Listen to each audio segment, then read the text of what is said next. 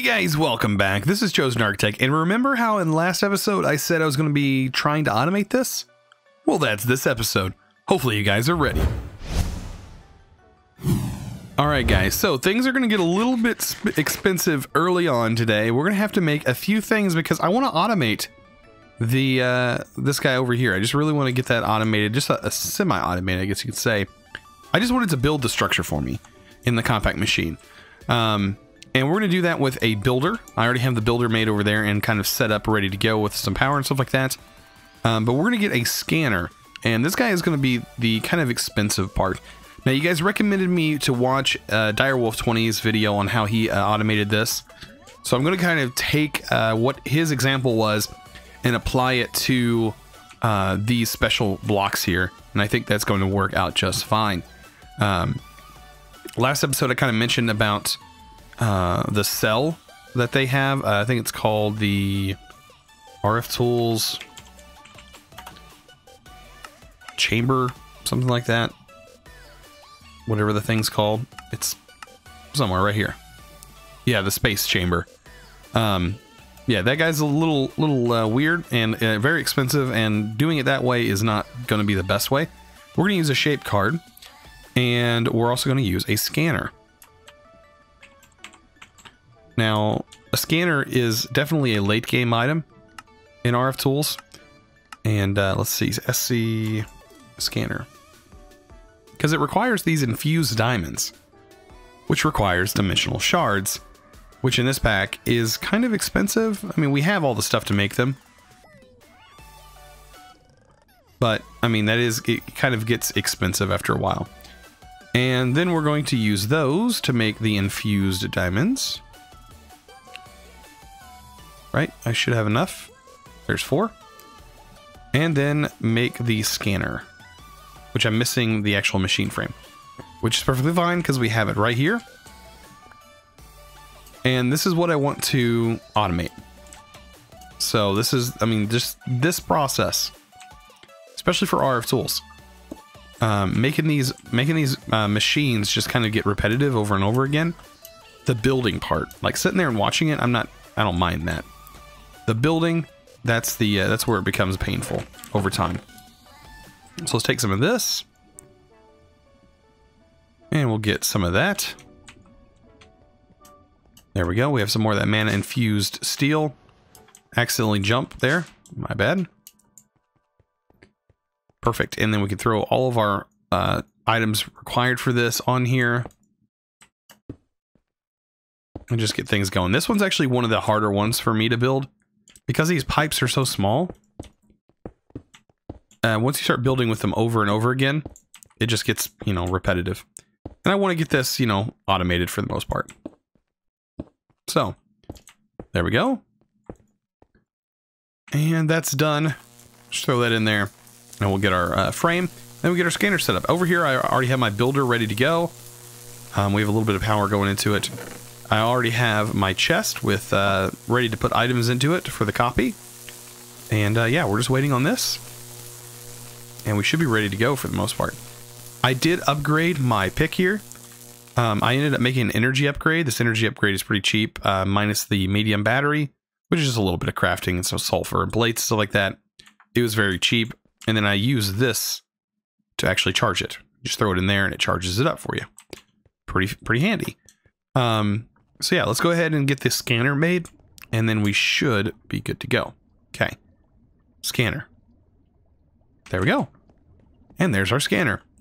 I'm kind of hoping that this actually works the same way as our other stuff does. I don't know. We're going to find out. So let's go ahead and place this down because I want this one actually automated. Because the more RF tool stuff that we can build, the better off we'll be in the long run. Because RF Tools has some pretty cool items and pretty cool uses. The only thing holding us back is making this over and over again. So, yep, definitely want to get this automated for the most part. All right, so there we go. And that is ready to go. So, what I think I might be able to do, can I shift on you?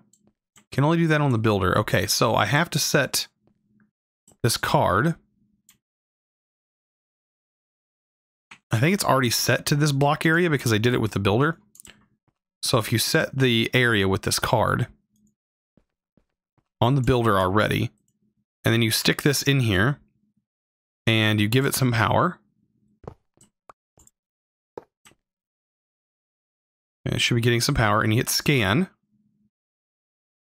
What is it scanning? It's not scanning the whole block, is it? I don't actually see what it's scanning. It's not scanning the right side. So dimension 3. Pull this out real quick. You can shift right click to pull this up. This 3x3x3 with your weird the weird offset there. Maybe we can change. I think we can change the offset here, right? Oh, we need to clear the offset. So let's clear the offset on this.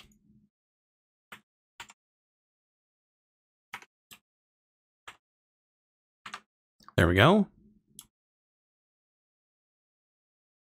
Scan.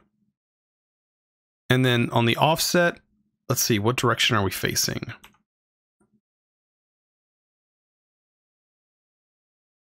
We are facing east towards positive X. So we need to go up 3 or up 2. So I need to go east 2.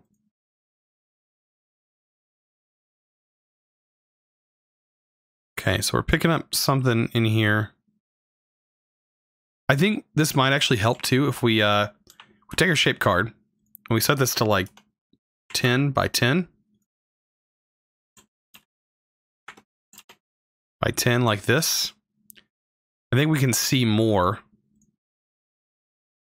of what we're looking at. Okay. And we kind of get an idea of where our arrows are actually facing. This will actually help out a little bit. And I think I want the center here to go over 1, 2, 3. So if this is east, this will be north. So we're going to send it north 3 and scan. Okay, maybe north is not the way it's going. Hold on. Which way did I send it? So I get back.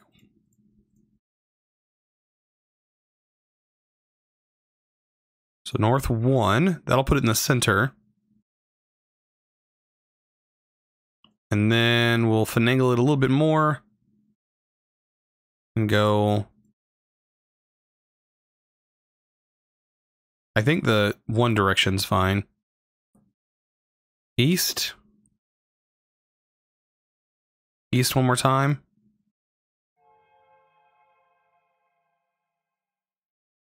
We're getting close. I need to go east. I need to go west. And then one south. There we go. Now we're on the corner. All right, and then let's take the card out. Set it to 3 by 3.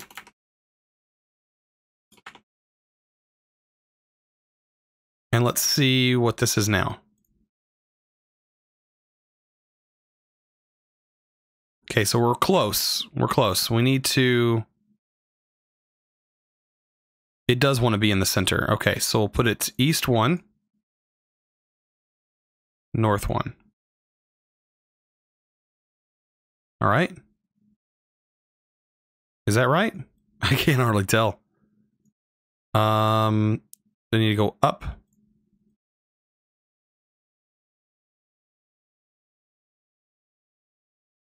I think that's right. I think we're on the money there. Okay. So, with that done, we can take the shape card and drop it in here, and now the shape is scanned and ready to go. Okay, and then I should be able to break this and the scanner, hopefully, and everything holds its place. This is the moment of truth. Let's break all this. Oh, I know, I hate breaking the glass. And all the pipes and everything. Just everything breaking.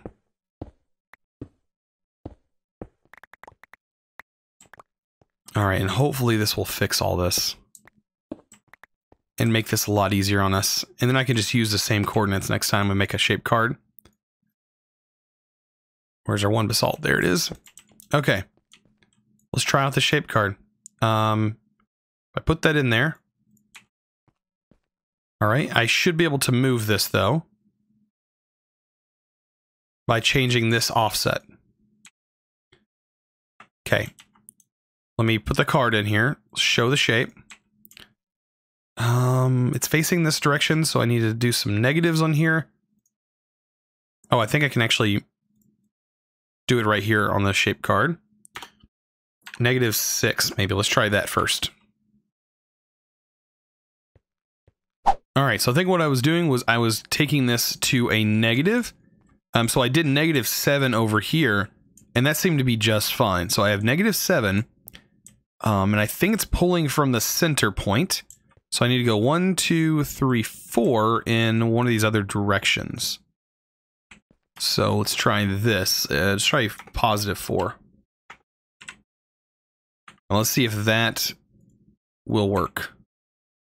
Okay, pause that. That takes you up. Okay. Good to know. So we'll make that 0 again, and we'll do 4 over here.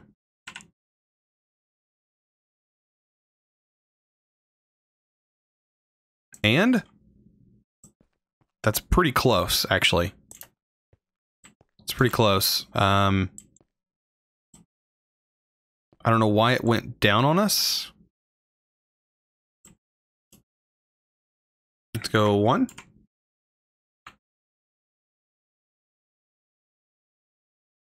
And there we go.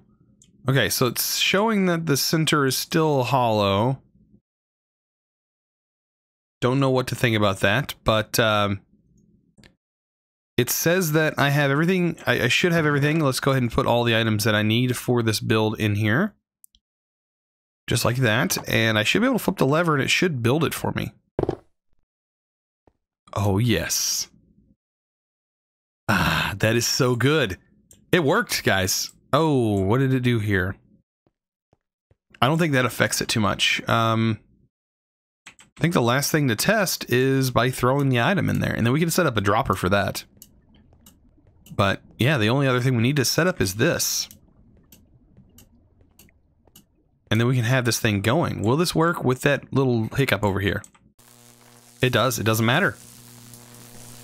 Okay, so it builds it for us. Guys, we have it set up. So now I can do it for each one. And I can have a shape card for each one. I just wish I could label the shape card. I don't think I can. Can I label the shape card? They need to set it up so we can label them. But this is shape card 1. Yeah, shape card 1. And yeah, it'll build it every time. Like, I think I have enough items left to do it again. No, I don't have enough item pipes, but I mean, if we get more item pipes, I can show you guys again.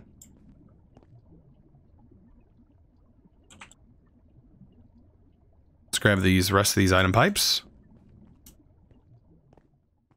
And we'll throw them in here. Throw them in the chest up top. Reset the lever. Oh, that's so good. That's so good. So now that we have that done, that's going to make our life a lot easier. So we can actually set up a dropper.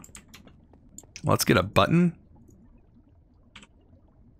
And we can have a dropper for each one, really.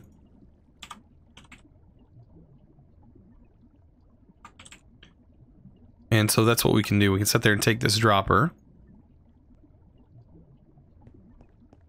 And we'll set up a dropper for some of the common ones that we're going to be using for right now. So let me see. Let me go ahead and break this one for now. Pick you up. And we'll just use some building blocks.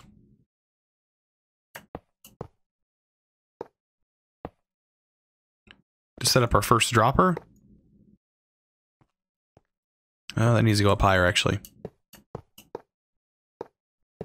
There we go. And then that should work perfectly fine with the dropper facing downward. Oh yeah, that shouldn't give us any problems. Slap a button on there.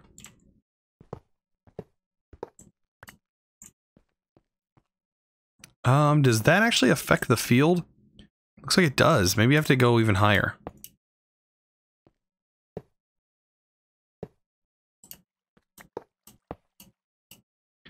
I might actually have to go higher. Or was there like a ghost block in the way or something?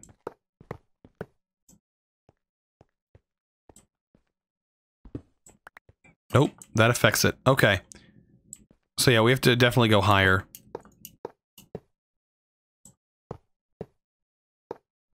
Let's try putting it here.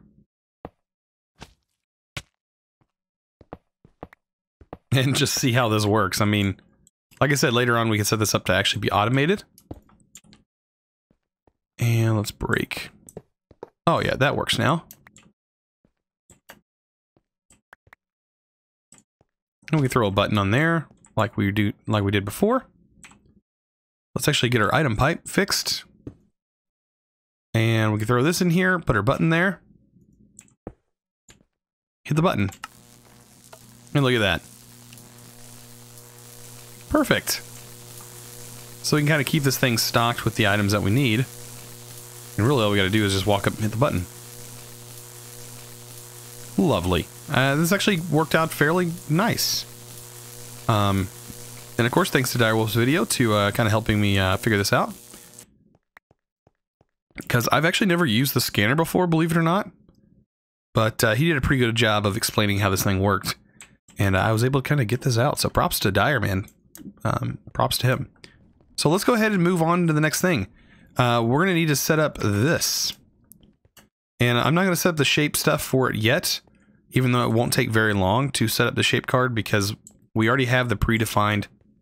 You know what? Let's just set up a shape card. It's so cheap to make a shape card. Let's just do it. All right, so we just have aluminum. We surround the aluminum we surround this signalum with aluminum. Pop that in there. We're going to take our shape card. And let's take this, set this to a 3x3. Like so. Leave the offset, of course, like we had to last time. And we'll take this, and we'll... I mean, it's not set right yet. Let's move the shape again. I still have to go up to the 10. So I can kind of see everything. There we go. So it does look like it's still centered. Sort of. Right? It looks like it is to me. So let's try this again. It may automatically be set.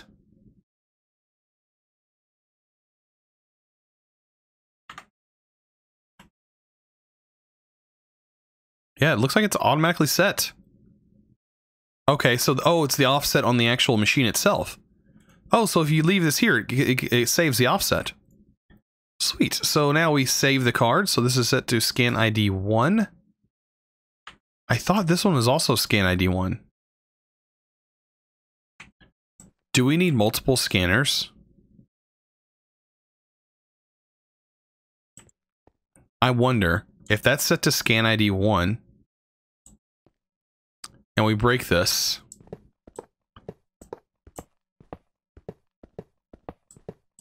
I just want to make sure because, I mean, it could be set to still be scan ID 1. You have two cards that are scan ID 1.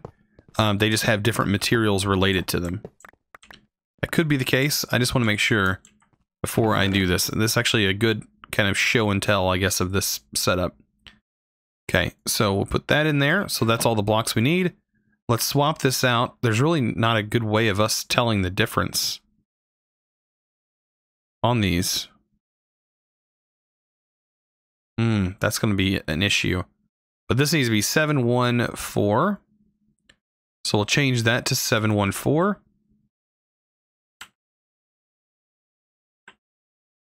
And that should put us at the same offset. And it should show. And let's build. Okay. Now, let's break this. I have no way of telling my chips apart, though. My cards. This could get complicated fairly quickly if we don't have multiple builders set up. Okay. So let's take this shape card out. Put this shape card in.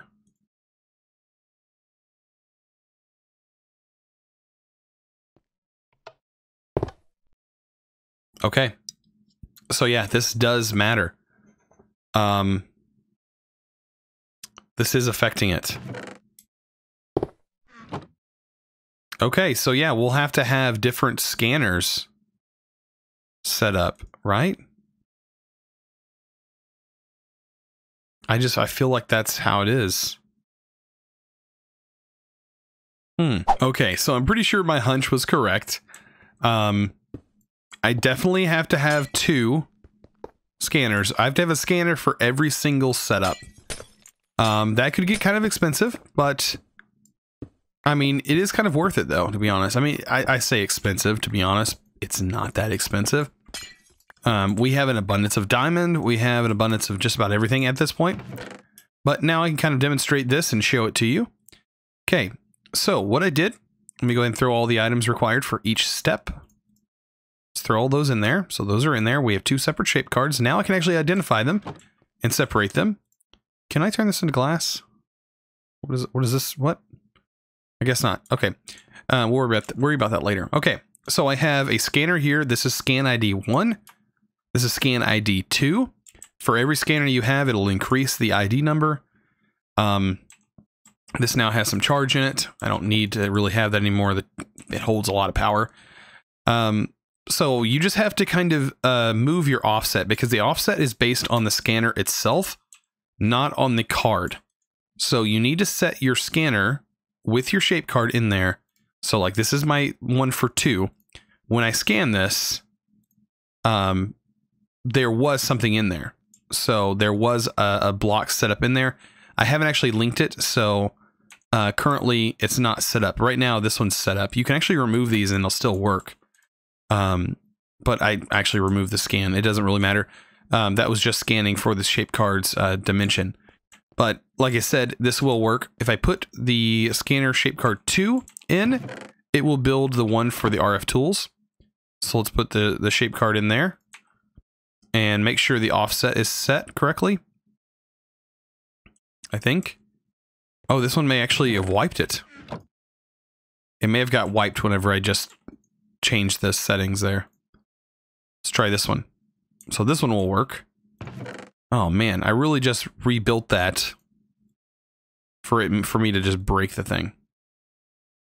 Oh well, we'll get that fixed. All right, I got it fixed, so now it should technically work for both of them.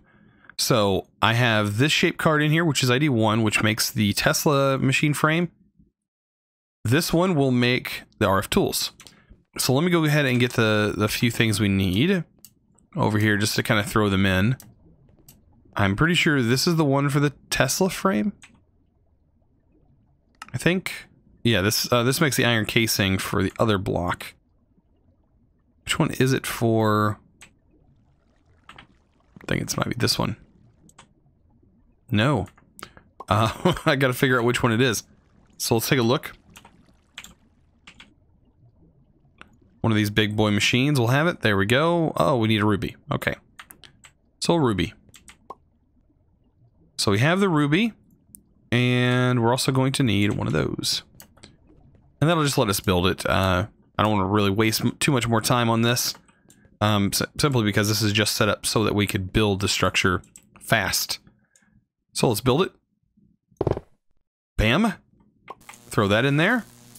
And then wait for this one to get done, and we can actually replace the card and swap the card out. I can just throw the card up here. We'll just need to put a screen or something and tell us which card number equals what. And that'll make life a little bit easier on us. So this is going to make it. And then let's go ahead and build this one. Yep, that worked.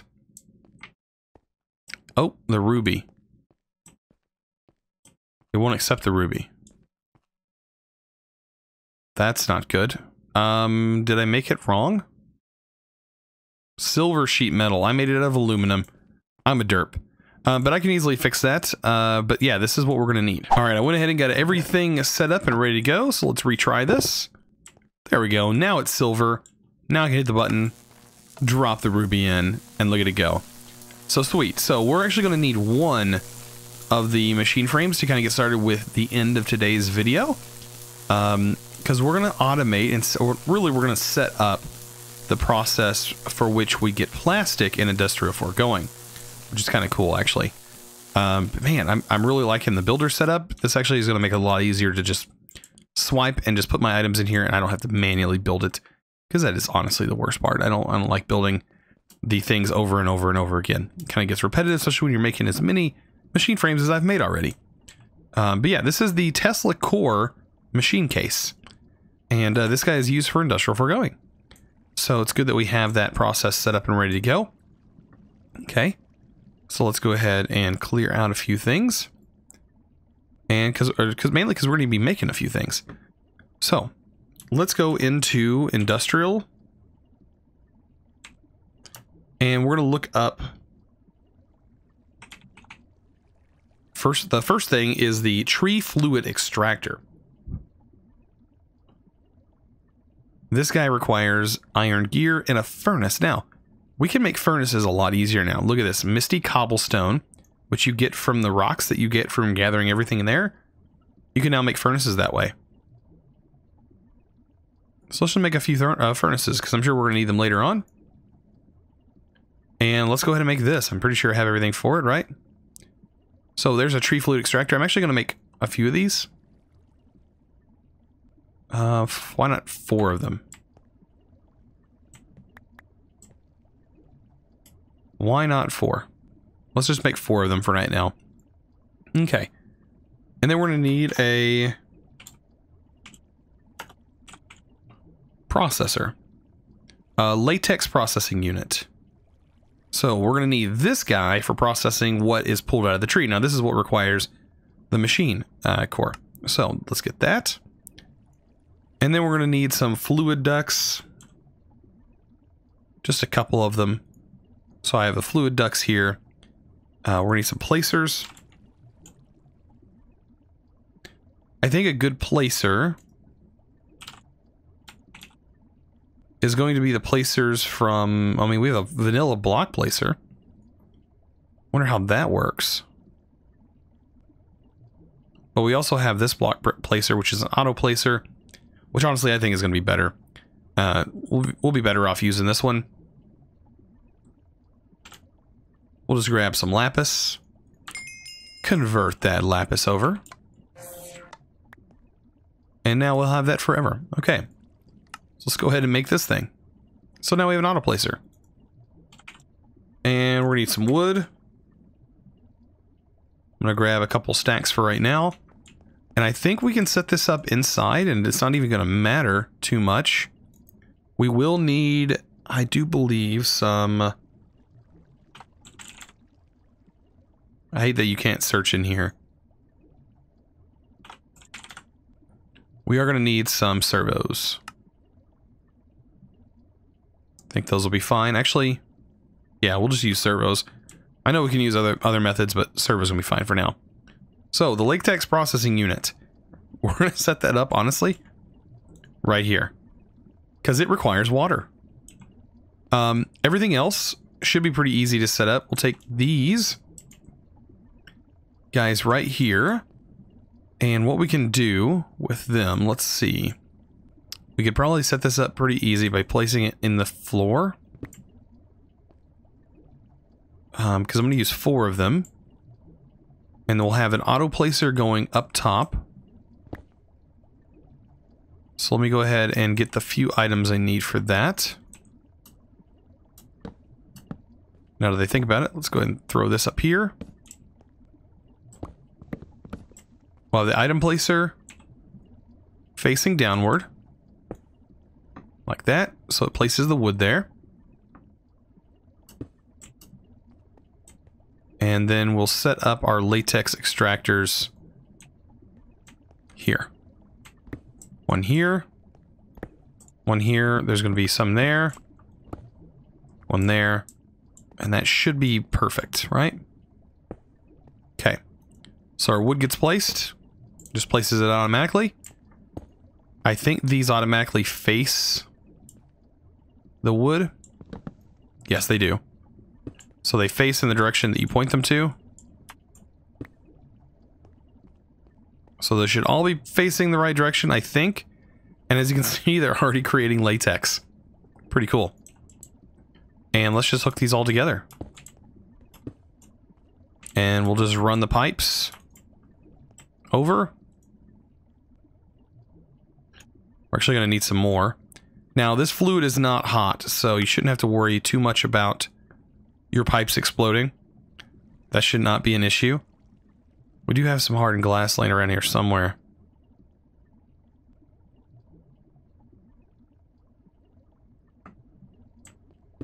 So let's just connect these. And voila, it's connected. But it's not pulling. It's because we need a servo. Or you could use, I think it's called a receiver. Or it's called a retriever node. Probably use a retriever node and it would work just fine. Let's actually try that out. I don't use them very often, so using a retriever node would probably be a little bit better. Do we have anything cheaper? They all require eyes of ender. Yep, no, we're going servo route.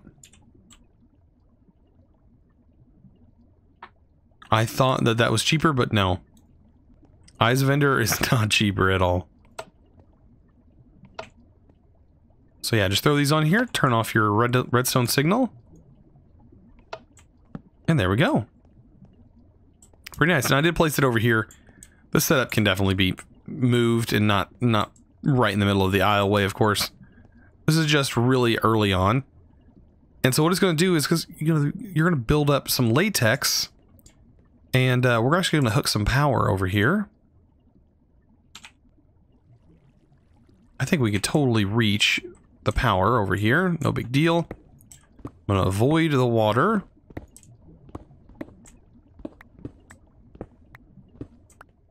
There's got to be power laying around here somewhere. There it is.